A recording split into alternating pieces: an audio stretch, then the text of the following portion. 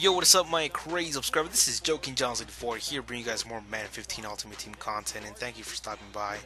And today I will be showing you guys who do you get after you complete the Minnesota Vikings regular season solo challenge here in Ultimate Team.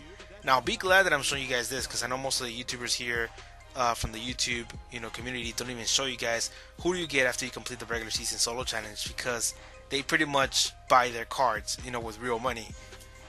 I don't really want to do that because I want to do this all legitly. I want to be the underdog by acquiring cards through the auctions and getting actually all the tokens or coins there is in the solo challenges.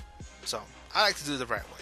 Anyways, there it is, the Minnesota season pack. Let's see who we get, and we get Everson Griffin.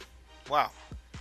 Well, this guy is pretty much not going to be playing in my lineup because apparently in my right end position I have Jadeveon Clowney, 85 overall, and my backup is Anthony Spencer. So there's no way Everson Griffin will ever step into the field with my team. But for those of you guys who need a defensive end, you can complete the Minnesota Vikings regular season solo challenge and you should be able to get Everson Griffin. So yeah, and plus 2 badges and a collectible.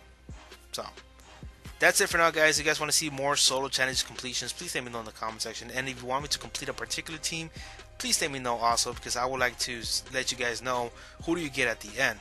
So that's it. If you guys want to see more Madden 15 Ultimate Team content, please subscribe for more, and thank you for watching.